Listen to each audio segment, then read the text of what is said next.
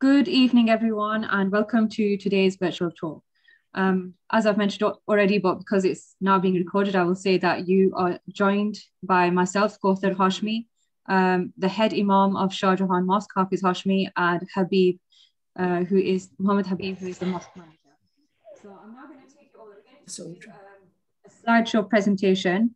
Actually, oh yeah, and if I could also request everyone to mute themselves so that we don't have any disruptions while we go through the next part of the slideshow. So I'm going to share my screen with you, or attempt to share my screen with you. Hopefully you can see this. In that time, I am going to have Habib.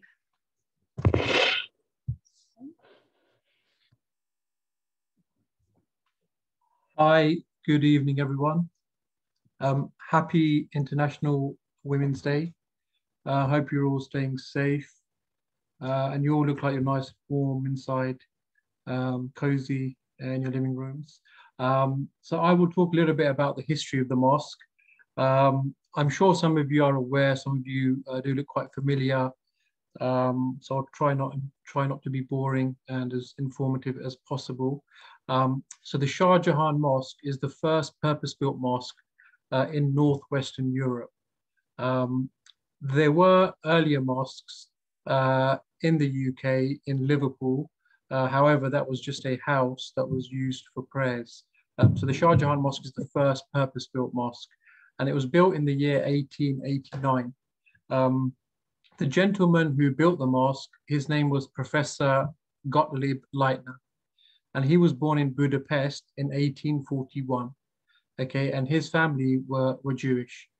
At the age of 8, his father sadly passed away, and his mother remarried a Catholic Christian from Turkey, so they migrated to Turkey.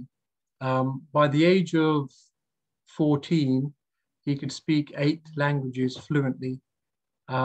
One of those was Arabic, and a few other languages which aren't very easy to learn.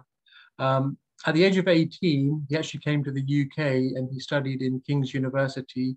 He studied linguistics, and then he moved to India, where he spent most of his life.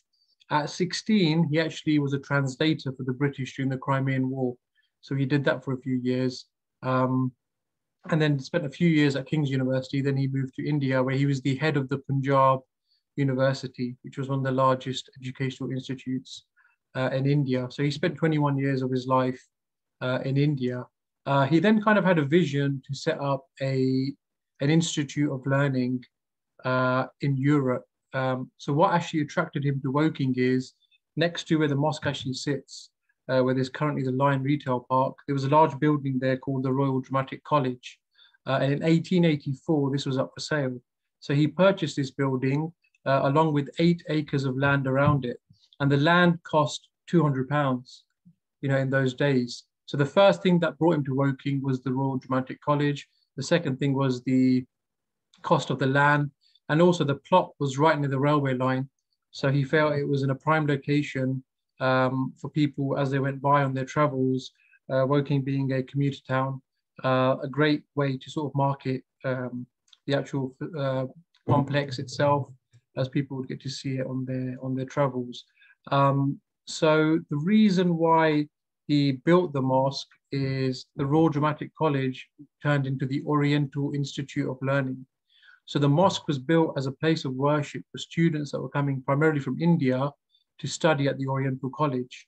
The mosque actually sits on Oriental Road, and this road used to be called Maybury Heath Lane, and it was renamed Oriental Road after the Oriental College. So he then had very strong links in India. The man who actually designed the mosque was a Christian architect from Guildford called William Isaac Chambers. And he has designed a few houses in the Guildford area, which I believe are listed. So he's the man who designed the mosque, and he had never designed a mosque before. So he needed to take some sort of inspiration. So the mosque is really based on Mughal Indian style architecture. However, he also took inspiration from Turkish and Egyptian mosques. So then when it came to actual funding of the building, he had exercised all of his funds. So he approached the Begum of Bhopal, Begum Shah Jahan, who the mosque is named after.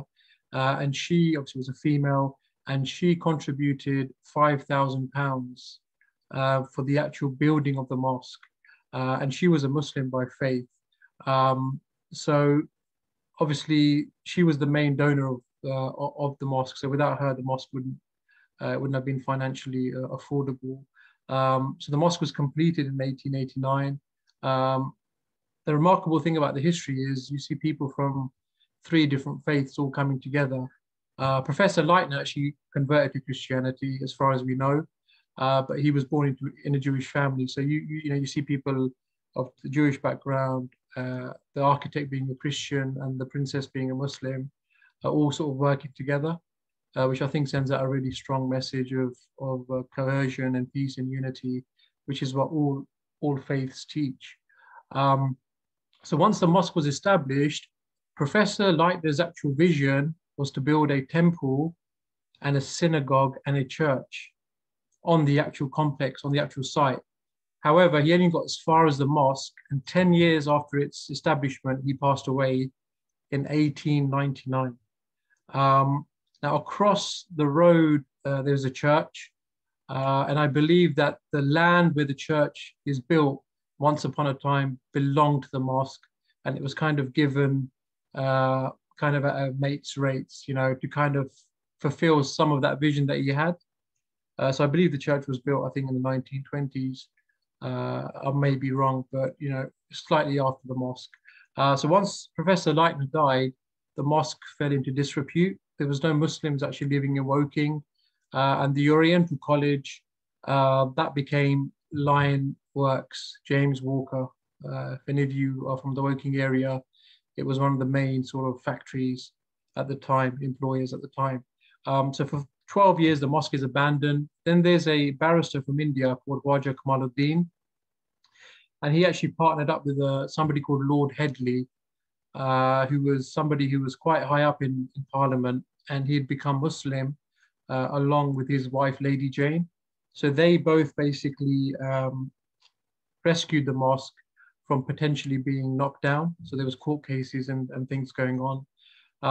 So in the sort of Victorian period, you had a big increase in people accepting Islam. A lot of them were women, and all of the early imams of the mosque, they were all white British men that had entered the faith. So you may hear the term, converted to the faith. In the 1950s, there was around 1,000 Muslims in Britain, and a large portion of them were people that had entered the faith. Moving on now in 2021, there's 10,000 Muslims just in Woking. So it kind of shows how Islam has sort of increased within the population. The migrants who came over in the 60s, like my father, the first generation of migrants who came to work, a lot of them were allowed in purely because of the contribution of the Indian Muslim soldiers in World War I and World War II. So there was, I believe, 3.5 million soldiers that fought across both wars that were Indian Muslims. And I also believe that the largest reserve army for Great Britain were Indian, Muslims, and the most amount of Victorian crosses were Indian Muslims obtained these. So it was a very significant contribution. We also have something called the Peace Garden, which is in the Horsell Common, which was a cemetery for these soldiers. And currently it's been renovated and it's a peace garden. So this is one of the other famous historical attractions in Woking, alongside Brookwood Cemetery as well, which is the largest cemetery in Europe and was the largest in the world, I believe in 1854 or 52 when it actually came about. So there's a very large Muslim section there. And a lot of the prominent Muslim men and women that were involved in the mosque are all laid to rest on those grounds. So that's kind of a brief introduction into the history of the building. And Professor Leitner is also buried in Brookwood Cemetery on the consecrated side. of Brookwood Cemetery. So he's also laid to rest there. And he was a great academic. You know, he could speak 50 languages fluently. He'd authored many books. And in India, he set up many, many institutions of learning. So he was a huge academic. And the mosque is, you know, a piece of history which is here due to his sort of vision, his struggles. As you can imagine, in those times, the mosque was a very alien-like building, and these things were quite difficult when something new comes about for people to kind of accept. So they faced a lot of challenges, which they managed to overcome. And yeah, the mosque is definitely a place which, once things get back to normal, hopefully soon, that you know, you guys are all welcome to come and actually see the building. I don't think the photos and the videos do it justice, but you really have to see it to appreciate it. It's quite small. A lot of people, you know, expect it to be, you know, very big, but we do have prayer halls which accommodate up to 2,000 worshippers in a non-COVID situation. So our Fridays, which is the equivalent of Sunday at a church or Saturday at a synagogue, are, you know, do get quite busy. So with the current pandemic, obviously we're restricted, so we've lost about, you know, 70% capacity with social distancing, but you know, we're just trying to work around and try to make what we can of a quite a bad situation. So that's a brief sort of introduction into the history, just to give you guys a bit of insight into the actual building and the story behind it. So thank you. Thank you, Habib. That was really insightful. Habib's become an expert on doing these kind of things now. Don't worry, you'll have plenty of time for questions later. So we're going to move on now to a virtual tour. Let's hope the technology works.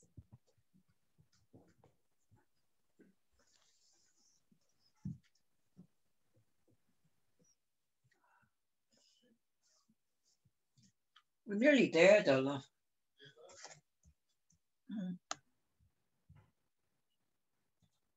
Hello everybody, hope you're all safe and well during the COVID-19 pandemic.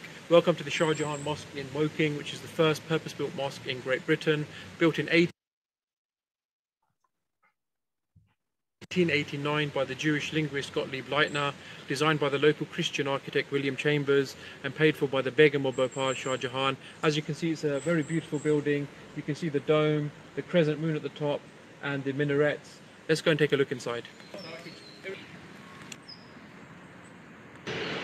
Before we enter inside the mosque, we'll be taking our shoes off, as it's a place of respect and also a place that we like to keep clean. As you can see, Panther, the mosque cat, is accompanying me as usual.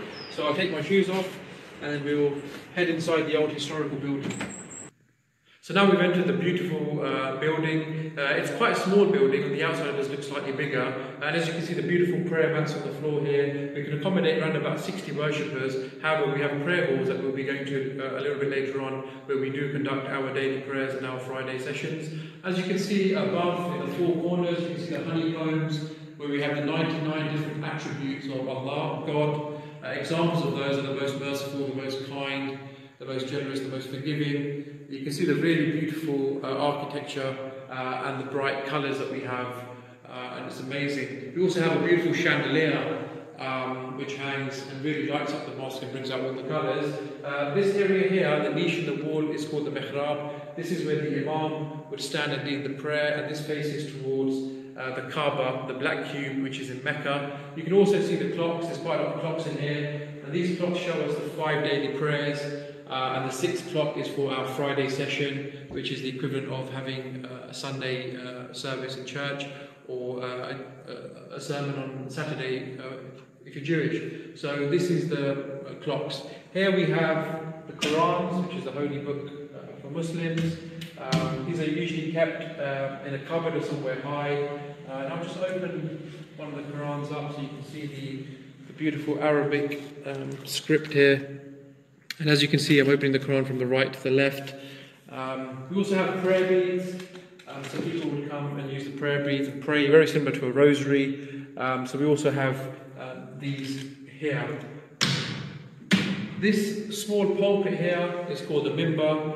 and usually this is where the Imam would give the Friday sermon. This one is more sort of symbolic, as our Friday services are given in a big minbar, which is in the prayer halls, which is where we'll be going to now.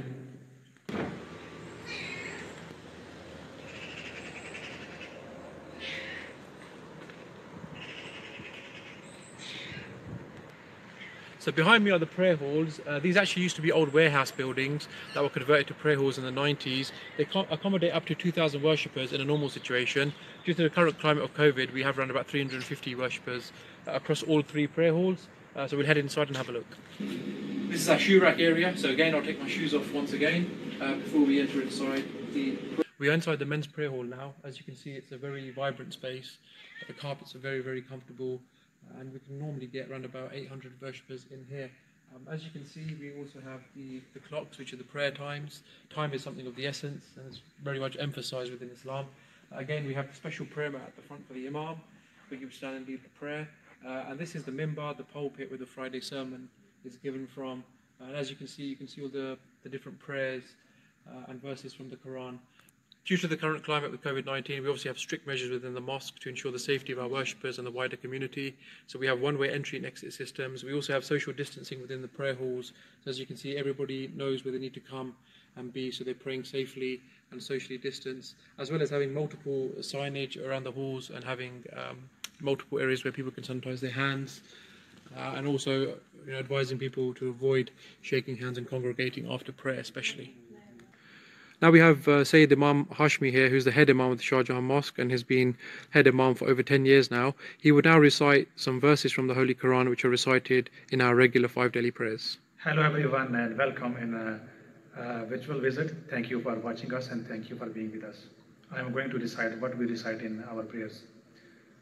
Bismillahirrahmanirrahim. Alhamdulillahi Rabbil Alameen. Ar-Rahmanir Rahim.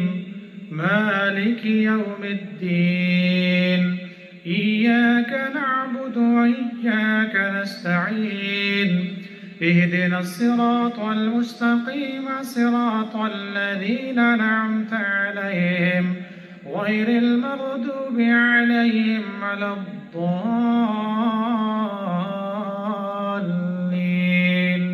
آمين قل هو الله أحد الله الصمد لم يلد ولم يولد ولم يكن له كفوا أحد.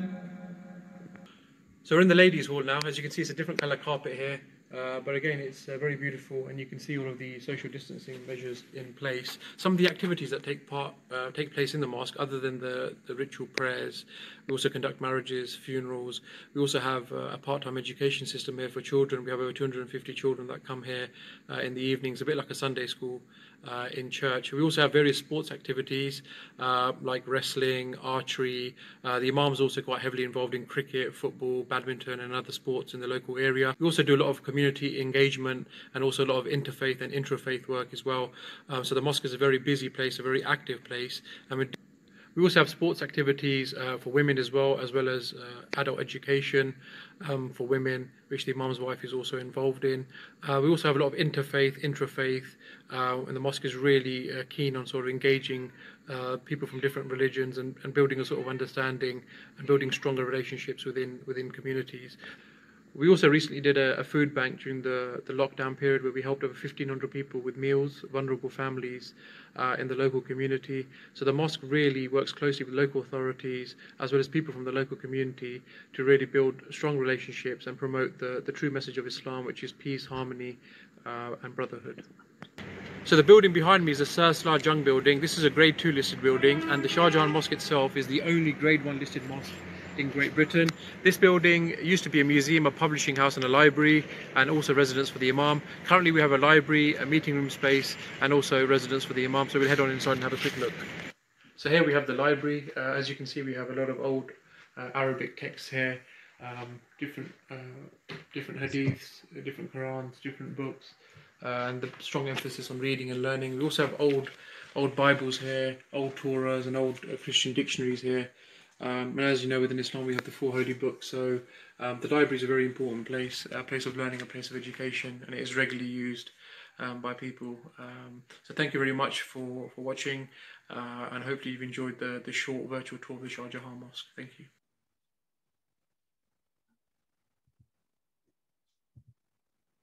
So that was quite a quick whistle tour of the mosque, but I'm sure you've been overloaded with information there. Lots of things to take in. And the eagle-eyed amongst you will have noticed that we are actually sat in the library right now that was shown in the video. So let's move on. What is the link between International Women's Day and Shah Jahan Mosque? I think most of you will have figured that out now as well. If you didn't already know, the mosque is named after a woman. And that woman is the Sultan, or was the Sultan of Bhopal, Shah Jahan Begum. And as Habib mentioned earlier, she made what was then a substantial financial contribution. I mean, £5,000 nowadays doesn't really get you very far, but it was enough at that time to build the mosque. So this is a picture of Shah Jahan Begum. Just move that over so I can see properly. And she ruled over 2 different periods. And the first time, she was only 6 years old. So her mother had to step in for her. And then later on, the second period was between 1868 and 1901. And she was actually one of 4 successive women rulers or Begums of Bhopal between 1819 and 1926. Now, I didn't know that before looking into this and doing a bit of research, which I think is amazing. There's actually a lot of history, behind Islam that we don't still know about, and the great achievements and contribution of Muslim women. So I think there's a huge gap for historians to look into. So let's move on and look into a little bit of the contributions of Shah Jahan Begum. She improved the tax revenue system and increased state intake. She raised the salaries of her soldiers. She modernized the military's army. She built a dam and artificial lake. And these are just a few of her things, by the way. I couldn't give it justice within the short amount of time that we have to go through. And she improved the efficiency of the police force and undertook the first census after the state suffered 2 plagues. That's a huge amount of work already. She has been, this is coming my way again. She has been credited with the authorship of several books in Urdu. Some of them include an autobiography. She's written about some of the major events that took place between the 1st and 7th year of her regime, which looked at the social and political conditions of Bhopal at that time. And she also, quite interestingly, she wrote a book on Parda, which is hijab, in the customs of hijab in Europe, Asia, and Egypt in 1918, which I thought I'm going to look into that a bit more. I don't know the details about that. And she was instrumental in initiating the construction of one of the largest mosques in India, the Taj al-Masajid at Bhopal. And you can see, no, that's not the picture of that. That's the Taj Mahal. And so, yeah, she built the Taj Mahal Palace at Bhopal. This is not the Taj Mahal famously known in India. This is a different one, and it's in Bhopal, and you can see the picture there in the top right corner. She also contributed generously towards the founding of the Mohammedan Anglo-Oriental College at Aligarh, which developed into the Aligarh Muslim University, and you can see a picture of the entrance there at the bottom. And she also subsidized the cost of a railway to be constructed between Hoshangabad and Bhopal. You can see a picture of her there when she visited Shah Jahan Mosque in 1925 with her, and you can see her 2 granddaughters there as well with her. There was actually another picture which I forgot to add here when she was right in front of the mosque. And this is a picture of some women in 1917 who came to celebrate Eid al-Fitr, which marks the end of the month of fasting, which is going to start soon for us in April. And, you know, there are a lot of Muslim women converts, particularly from the Victorian time, who have been lost in history. And we don't really have time to look into those, and that's not what I wanted to talk about today. But I'll just highlight one more woman who I think is important to mention, other than Shah Jahan Begum of Bhopal. And this is a picture of a few of the converts at the time. This must have been an Eid celebration as well. And so the lady I want to talk about is Irene Mary Wentworth. And she was born in 1883, and she grew up amongst the elites of the country due to her father being a prominent MP, and her mother was actually part of the extended royal family. And she used to visit Egypt quite a lot in the early 1930s. And that is the period when she's known to have become Muslim. And she is quoted as saying that she was a Muslim at heart long before she officially embraced Islam. And she was a central figure in the Muslim world, the British Muslim Society. And through newspaper reports, we can find that she was involved in quite a lot of events, organizing events. And one of those included the large Eid gatherings that took place at Shah Jahan Mosque. So I feel quite humbled being here, you know, as the Imam's wife sat here and being involved in the events here. And you think back the history and the people who've been involved with the mosque. And so Aisha Wentworth, who she became known as her Muslim name, she was the second British woman to go on pilgrimage to Mecca. I think that was an amazing achievement. And I just want to end with this quote of hers. After she performed the Hajj, she said that everybody desires world peace. Well, there is nothing which will better accomplish that than the festival at the end of the pilgrimage and Arafat, where all nationalities, black, white, brown, yellow, all dressed alike, kings, beggars, poor and rich, side by side, offer up one universal hymn of praise to Allah, to God. Surely this equality should encourage world peace. So that's where our presentation ends, and we move on to Imam Hashmi. So I'm going to stop sharing the screen now so we can see everyone. And Imam Hashmi is now going to talk a little bit about what's happening at the mosque nowadays.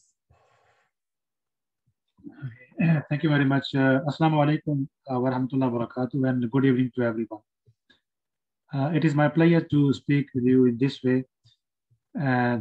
I was noticing when I was reciting something in the virtual tour, I was wearing Sam hat and Sam coat, and Kawther she reminded me. So most of the things Habib covered and Kawther covered. Just to for the participation, I would like to take you a couple of minutes only. We have 5 daily prayers here and 2 congregation of Juma prayer too. And other than educational activities, children education, adult education, women education, adult for men education,